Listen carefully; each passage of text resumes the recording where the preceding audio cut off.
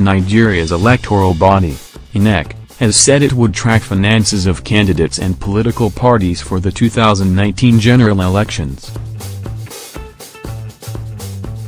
National Commissioner in charge of Election and Party Monitoring Committee at the INEC headquarters, Alhaji Buba Shettima Arfo, disclosed this on Wednesday, April 25 in Gombe State at the commencement of a two-day workshop for its staffs in the Northeast Geopolitical Zone on tracking and reporting campaign finance.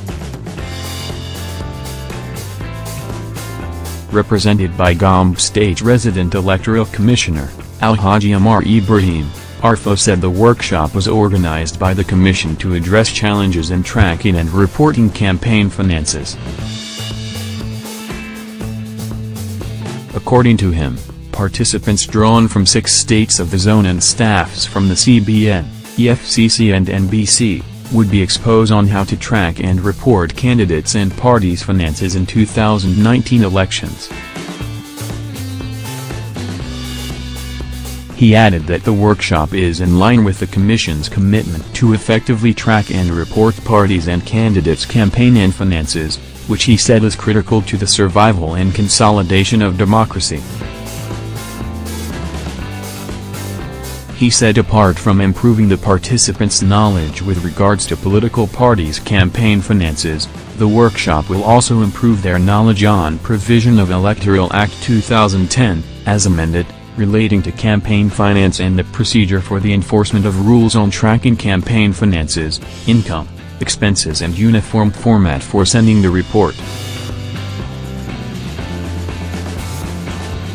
Meanwhile, an election observer group, the Independent Service Delivery Monitoring Group, ISDM, has faulted the failure of political parties in the country to participate in the process of cleaning up a voters' register since 2011.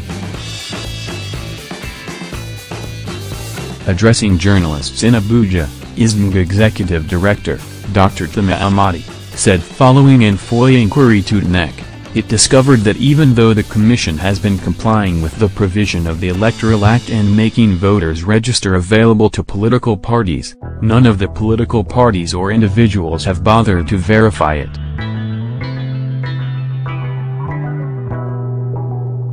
According to him, the Electoral Act 2010, as amended, in Section 10(3), provided that the Commission shall, within 60 days after each year, make available to every political party the names and addresses of each person registered during the year.